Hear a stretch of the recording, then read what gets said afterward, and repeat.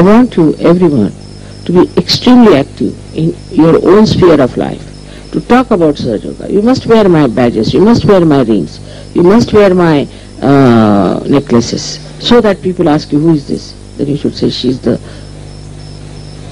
Holy Ghost. You can't say. We think she is the Holy Ghost. Let us see what happens.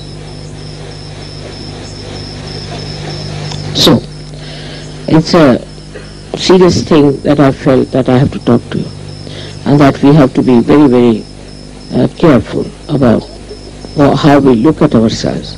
We have to be aware. We have to be aware about ourselves and what is happening. I've been telling you this many a times. We have to be aware as to what we are and what is happening. But if your jobs are important, everything else is important, how are we going to work out such? So there has to be awareness. And with your awareness, the light will spread. But it's not silent. You have to talk about it. Eloquence is needed. It has to be eloquent.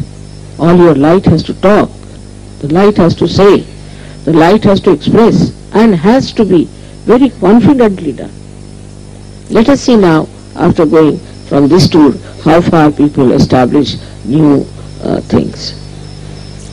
So far, what my own opinion is that 50% of Sahaja Yogis in the West are still quite mediocre.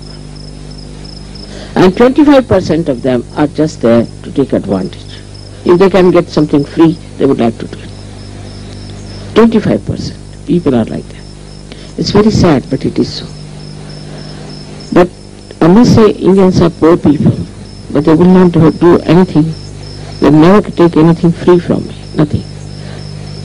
They will not. They are very self-respecting. And that is what we have to develop, that self-respect.